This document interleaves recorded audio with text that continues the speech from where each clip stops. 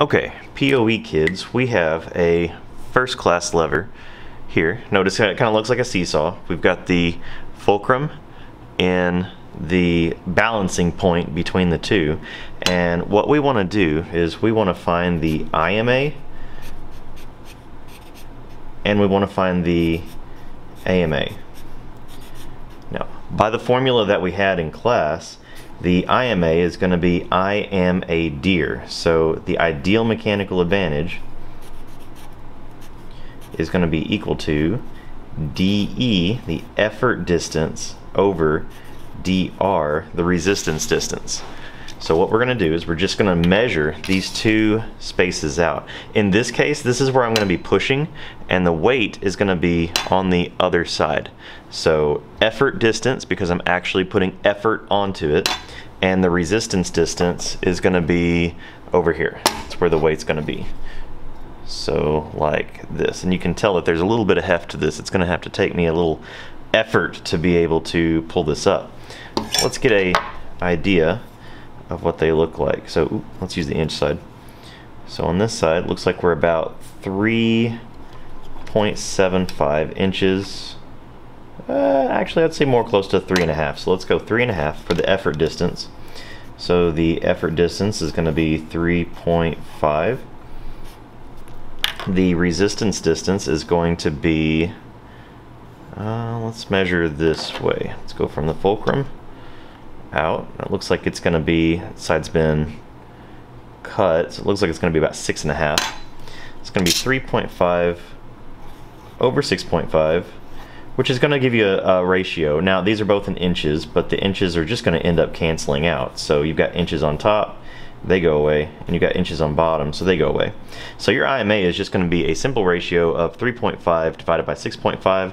Whatever that number is, you need to report that to me. The AMA, what we're going to do is we're going to use the spring scale, and the spring scale is going to help us get a value for the effort force. The resistance force can be measured by using a scale, or if you can use the spring scale to maybe like balance it up here, this would give you a value. Good luck getting that done though. I just put it on a mass balance, and this comes out to be a resistance force, and the resistance force is the force of the actual weight. It's what resists you. Okay, so there's an effort force, and that's the effort that you're actually going to put into it, and then there's the resistance force, and that resistance force is the actual resistance, the thing that you are pushing against gravity or that you are trying to push against. So the resistance force in this case came out to about 238 grams or 2.38 newtons. I'll use newtons for force. And what we're going to do is we're going to try to balance this out. I have to make sure that my spring scale is at 0. It's a little bit, no, we're good. So I'm going to balance this out. And I'm going to try to get, now balancing this out, it comes out to about 4.9 newtons on balancing. So that's going to be my effort force. My effort force was how much I actually pressed down. So FE is going to be equal to 4.9 newtons. So my FR over FE, because AMA will set you free, is equal to the actual mechanical advantage. So we're going to take those two numbers. We're going to take the effort force and we're going to take the resistance force, and we're going to divide them onto each other. So it's going to be 2.38 newtons divided by 4.9 newtons.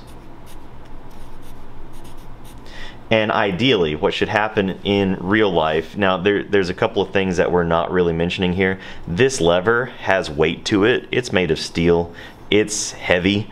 So ideally, if you're taking all calculations into consideration, the IMA should always be greater than the AMA. And when you run these calculations out, hopefully that's true.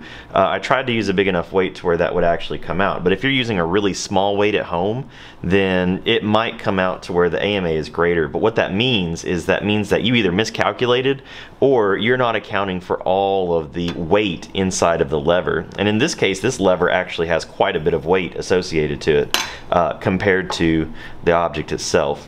So try these two out to find the ideal mechanical advantage and the actual mechanical advantage, And here's our first class lever. I'm going to show you guys a second class lever once the classes get through with them tomorrow. Have fun.